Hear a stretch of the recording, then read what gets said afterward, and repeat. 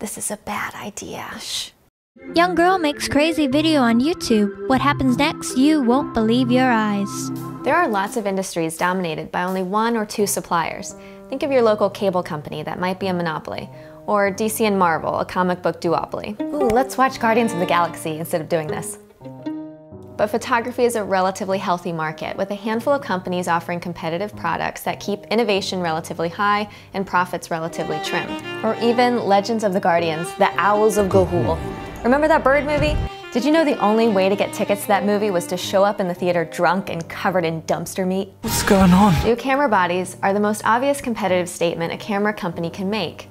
Camera bodies set up the tempo of any visual song you can play, but lenses are like the chorus in a song. They can change a little Please don't sing. Right now, the photography industry is in a big transition, the biggest since the transition from film to digital. We're all slowly leaving behind the optical viewfinder and unifying around mirrorless. But while this is happening and lots of new tech is getting stuffed into these cameras, lenses are also getting refined.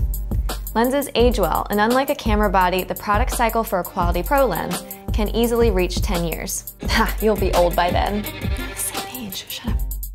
The future of lens technology is exciting, and I have a new set of lenses here that illustrate some of the best features in lens design. Okay, fine, let's talk about lens tech, but can we do it without a cliché travel montage?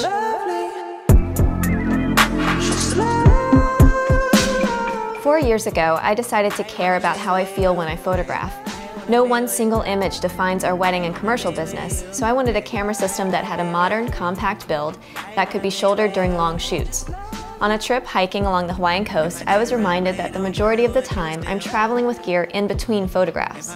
In that experience, the in-between matters if I hope to stay happy as a career photographer.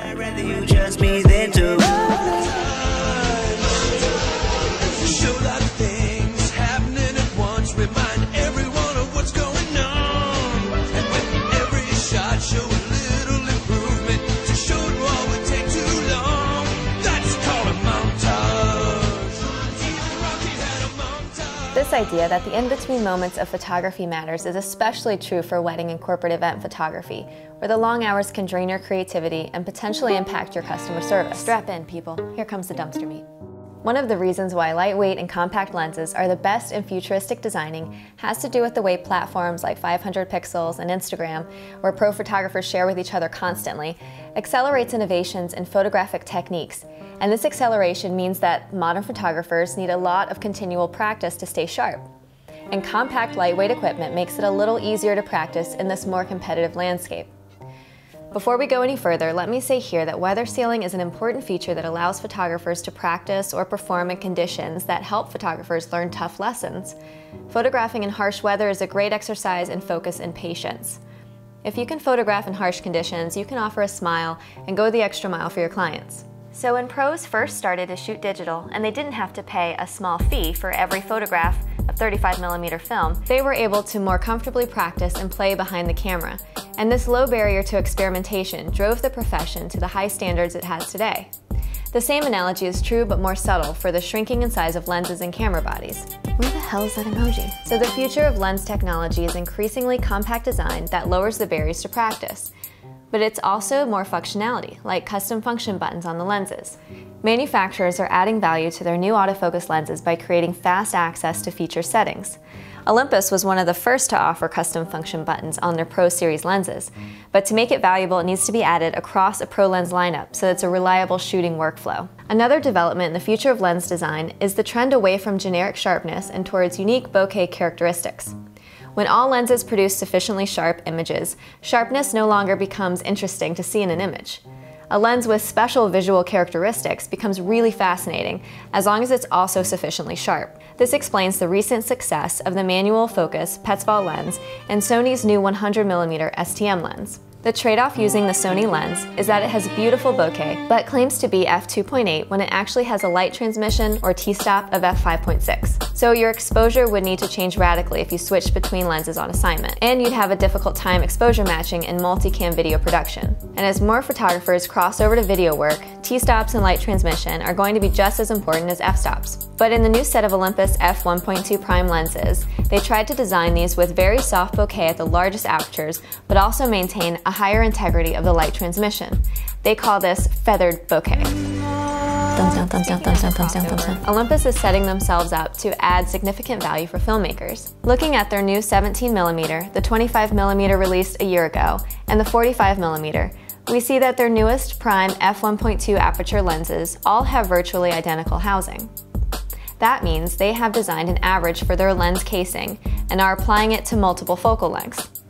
This has a few exciting consequences. First of all, it means that a bag filled with these lenses can be reasonably compact and now balanced in the bag. As a wedding photographer, I'll wear the same bag for almost 10 hours with only a few breaks, and imbalances become noticeable after about 5 hours of work. Anyone who treks or loves to explore will appreciate the idea of matching lens housing design. Matching housing also means that filmmakers don't have to rebalance a gimbal or change the tension on a fluid head when they switch lenses. When a manufacturer makes two radically different lenses, none of us benefit from economies of scale. So look at these two lenses and think about the different engineering techniques required to finish these lenses. There's not enough similarities between these two to make production efficient. Is that why you only eat McDonald's fast food? Because you like the toilet clogging streamlined supply chain of Big Macs? No, if you want to make a precise thing like a lens, not a sandwich, then making them nearly identical makes construction more efficient and more accurate, and in the short run more profitable for the company, and in the long run less expensive for the consumer. Cinema lenses have been designed with matching housing for years. This isn't new. What's new is Olympus is making the tiniest version of this ambitious design. For most of the 1990s and early 2000s, when a manufacturer sold a large aperture lens, it needed to be stopped down significantly before it sharpened up to acceptable levels. 8 years ago, I'd have to stop down my Canon 85mm f1.2 to f2.5 to get sharp images. Recently, I got my hands on a pre-release copy of the Olympus 17mm and wanted to see if it's sharp enough at f1.2 for images I'd be proud to deliver to a client. So at first, to practice, I set up a little portrait scene and used magnetic light modifiers made by Magmod. And by the way, nothing has changed the speed of light modification for working pros like Magmod. I know it's over. Check out my cold shoulder. I know it's over. Lie on that whole shoulder. I was happy with the results. So it's been part of my working kit for my recent commercial clients. All right, so how do you say goodbye on YouTube? I know how to do it. Don't forget to click thumbs down and unsubscribe. The light went off.